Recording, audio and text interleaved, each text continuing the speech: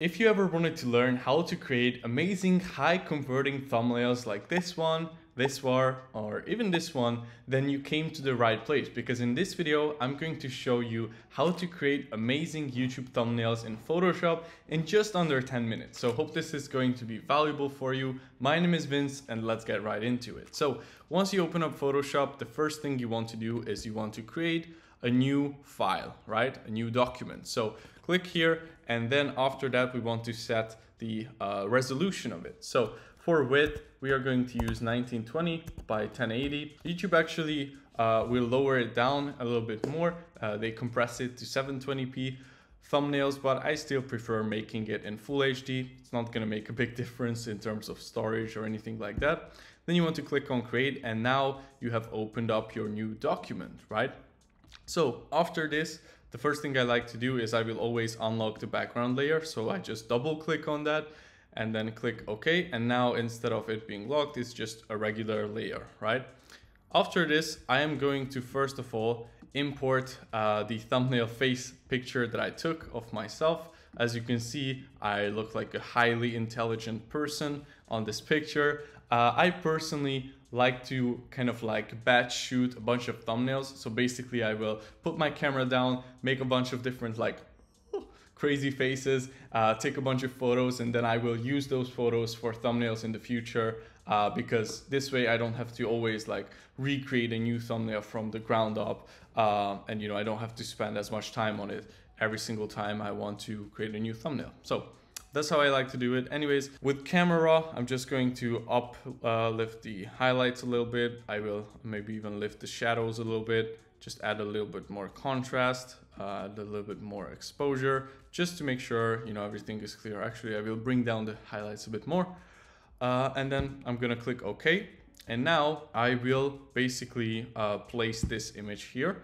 And the first thing I want to do is I want to cut out myself from the background. So I can change the background to whatever I want to. Now, my way of doing it is I will first come here to the quick selection tool. And then here I like to click on select subject. And then in this drop down menu, I will click on cloud. So I will click on select subject, and now it should do an okay job of detecting me on the image and selecting me on it. You can see it did all right. Not a perfect selection. You can see it included some of the chair, but to be fair though, it is kind of hard for it to notice where the background begins and where I end, because it's a pretty dark image. So now what I'm going to do is I'm going to press Q on my keyboard, and then it's going to bring up this thing where basically everything that is not included in my selection is red, and everything that is included is not red, it's colored, right? So the way I can include or exclude things from my selection now is by going down here to the brush tool. And basically now whenever I'm brushing over with white, it's going to include that in the selection. And whenever I'm brushing over with black, it's going to exclude it from the selection. So I'm just going to paint over these parts that I don't want to have in my selection.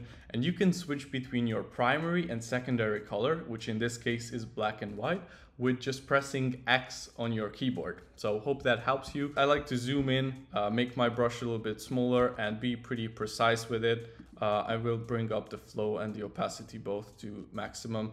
And you can see I can create a nice and detailed selection with this method.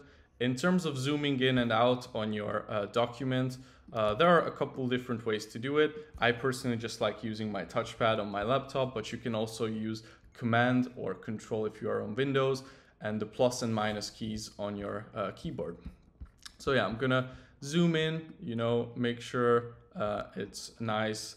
Obviously, you don't have to be perfect with your selection, because at the end of the day, this is just a YouTube thumbnail and it's not going to be visible if you have small imperfections, but just make sure like overall it looks, nice and clean. I'm probably gonna include these parts as well here.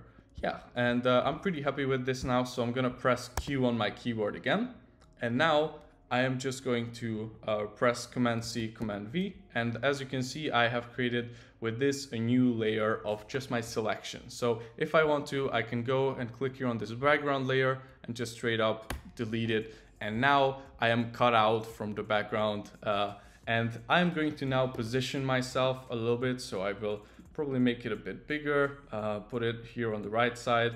So I'm quite happy with how that looks right now. Next up, I'm going to change the background of this image. Funny enough, I'm actually creating a thumbnail for this video, so I hope you guys see I practice what I preach and teach, right? So I'm going to click here on create new layer, and then I'm going to place that layer under this layer 1 that is basically of me. And I am going to drag and drop this screenshot of Photoshop right here that I have created just a few minutes ago, because I want that to be the background instead. Now, with my background, I like to make it pretty nice on the eye. So I'm going to, for example, get rid of this space. So the way I'm going to do that, I'm going to get rid of this black cube here, or, black square. The way I'm going to do that is I'm just going to come here to my brush tool. I'm going to press Option or Alt if you're on Windows, and use the eyedropper tool to select this exact kind of gray. I'm going to click on it, and I will paint over this part so it's, nice and one color in the background. It's not distracting. All right, next up, I'm going to select again this background. I will actually rename it so you guys can clearly see. So I will rename that layer background. I will name this layer on top Vince's face. On the background, I am going to apply what is called a Gaussian blur effect to it. So to do that, I'm going to come up here to the top where it says filter, and then I will scroll down to blur, Gaussian blur, and now I can adjust the amount of the blur right here if I want to. So I'm quite happy with how that looks. After that, I'm going to click OK, and now I am going to make some slight adjustments to how dark the background is. So the way I'm going to do that is I'm going to select the background, come here to adjustments, and I will apply a curves adjustment layer to it. And with this, I'm going to bring down the shadows a little bit so it's a bit darker. Now, next up, I'm going to select my face, and I will apply an adjustment layer to that as well. But here I'm going to raise the highlights a little bit so it makes my face a little bit brighter. And with this layer, I don't want it to actually affect the background. So what you can do if you only want an adjustment layer to adjust a certain specific layer is make sure your adjustment layer is on top of what you are trying to affect, which in my case is, Vince's face layer. And then I'm going to right click on this adjustment layer and then come down here to create clipping mask. And now, as you can see, it has been linked to this layer under it, so it's actually only affecting my face. This is how I personally like to do this process. I am also going to add a slight vignette to the background because I quite like that look on thumbnails. And the way I'm going to do that is, well, there are two ways you can go about it. First of all, you can go up here to the top to where it says filter, and then you can come here to the camera raw filter, and you could go ahead and add some vignetting to it here, just like this. So that could work, but what I personally prefer doing actually is I just like to add a new layer. I will make my brush really big, so something like 500 pixels. I will bring the hardness of it down a lot, and I will bring down the opacity as well. And I will just paint over the edges with this. So this way I can fully control kind of like how my vignette looks. And you can see I can make the edges a bit darker if I want to. I will actually make it a darker color so it pops out more. And yeah, this is how I can create a vignette pretty easily. If I want to make it less harsh, I can just bring down the opacity of it as much as I want to, right? So I am quite happy with how this looks now. After this, the next step is I'm going to add some text to it, right? So I'm going to go to the top and add a new layer right here. And I'm going to come to my type tool, my text tool, right? And here I will click wherever I want to add the text. And I will make this probably like amazing. What should I make it? Like thumbnails in 10 minutes. All right, next up, I'm going to select the whole thing and I will make the text white. Okay. and I will probably change it to a different font. I quite like this font that actually Mr. Beast uses in a lot of his thumbnails, which is the Obelix Pro font. This, pops really well and usually performs really well on YouTube thumbnails, but you can select whatever kind of font you want to use. And if you come here to properties, you are able to adjust the size of the text. You are able to adjust the space between the two lines, which I'm going to do here, right? You are able to also adjust the space between the characters, the color of it, the paragraph settings. So yeah, I'm going to do it just like this.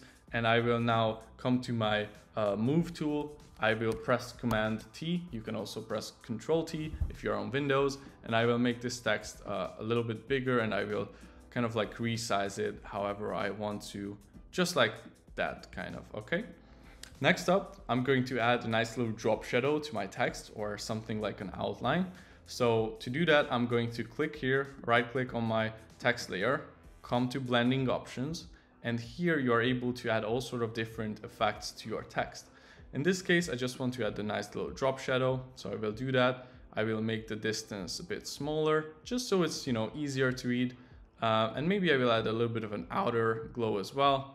Maybe we could make it red since it's about YouTube thumbnails, and that should do. But you can do a bunch of different cool options and things here. So I'm quite happy with this, text right now. The next thing I'm going to do is I will bring up the brightness of my face a little bit more, just to make it even more contrasty. And now I am going to add some logos to my picture. So I first of all downloaded this pretty cool like Photoshop logo. So I'm going to drag and drop that here, and I'm going to place that right here, okay?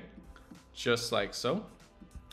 And I'm going to add a little outer glow to it, so it pops out more from the background. So I'm going to, again, right click, come to blending options, outer glow, and maybe I will make the outer glow white, just kind of like that. Maybe make the spread a bit smaller and the size bigger. All right, I'm going to actually remove this red outer glow from this text. I'm not a huge fan of that. And you can always tweak and adjust things however you like to. And I also want to add the YouTube logo here. So to do that, I'm going to come here to Google YouTube logo PNG, all right?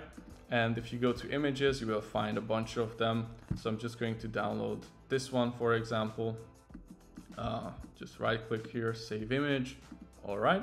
And now I'm going to come back to Photoshop, drag and drop this here, and I will apply the same kind of outer glow to this as well. So right click, blending options, outer glow. Maybe I will make it a little bit smaller, just like that. All right. So I am quite happy with how that looks. Another thing you can do if you want to add to your thumbnails, just to make them a little bit more extra, is add some texture maybe to the background. So to do that, I'm going to come here down and my layers to this background layer. So basically I want it to only be under my face and all the text. If you search up something like Photoshop texture overlays, you are going to be able to find a bunch of different ones. Let's just use this one, for example. You want to make sure to use something that's, copyright free. I'm not sure if this is, but hey, we're just gonna risk it and use that. So I will download that and I will drag and drop that right here. Now you might notice this looks kind of weird, right? So what you want to do with stuff like overlays is you want to come here to the blending modes, and here where it says normal, you want to change that to a different one. And you can see all these different blending options or blending modes affect your footage differently. But with blending options or blending modes, you're going to be able to create nice composites because it will blend the two layers kind of together. So I quite like how it looks with this soft light setting, so I will use that. And then I will come to opacity and bring it down a little bit more, just so it adds some nice texture, but isn't too like overwhelming. Just like that, we were able to create a pretty cool thumbnail. Maybe if I want to, I can add a little bit of an outer glow to myself as well, make it pop out a bit more, right? Maybe we'll make it nice red. You can also play around with the blend modes here if you want to. That can look cool sometimes. and I'm quite happy with how this looks. So this is how you are able to create professional looking thumbnails pretty fast. You know, the main steps are, first of all, have an image of you or a person with a face on it, cut out the background, change the background to something you want to, if you want to, right? Maybe apply some different blur or something like that to your background so it's less distracting. Have a nice font and a big text that is easy to read for your eye. Feel free to add, you know, some extra elements and logos and stuff like that to, or even like icons to really just like make your thumbnail pop a little bit more. Make sure there is nice contrast between you, the text, and the background so it's easy to read, and don't use too many different colors because that can look very weird. I'm sure you have seen some thumbnails that look just a bit all over the place. So hope you guys found this video valuable. If you want to learn more from me and more step-by-step tutorials about how to use Photoshop, how to create, you know, amazing thumbnails, and how to grow on YouTube, and also how to edit kind of like that magnetic content, right? Like those videos that really just captivate you and get you millions and millions of views. Check out my masterclass in the description below, which is called Magnetic Editing, which will teach you everything I know about how to use Photoshop and Premiere Pro to create professional content. So hope you guys enjoyed, and I will see you in the next one.